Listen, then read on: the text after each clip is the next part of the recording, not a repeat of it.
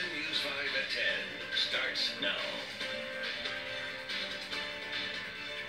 Oh, please,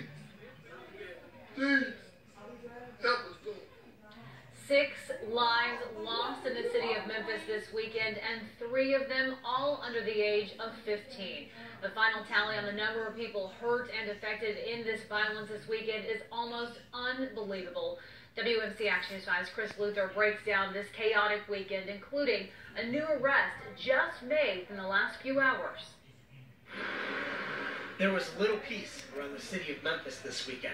After the first round of gunfire, I heard screaming. Then I heard another round of gunfire, and then somebody started shooting again. No incident was more violent this weekend than what happened on Kerr Avenue Saturday night, just steps away from Joyce Finley's front door. 4 people were injured in a shooting after a large fight.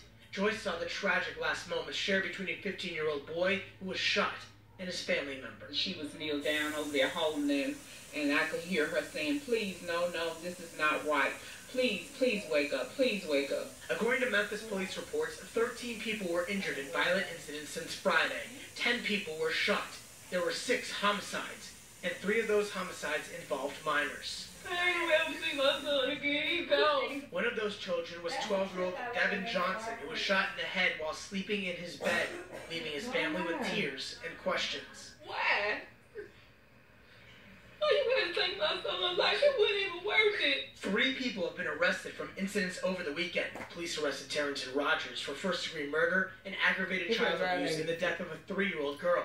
Reuben Walton turned himself in to investigators and is charged with first-degree murder in connection with the shooting on Sandy Park. And late Sunday night, Carterius Williams was charged with aggravated assault, aggravated child abuse, and first-degree murder in the death of 12-year-old Devin Johnson.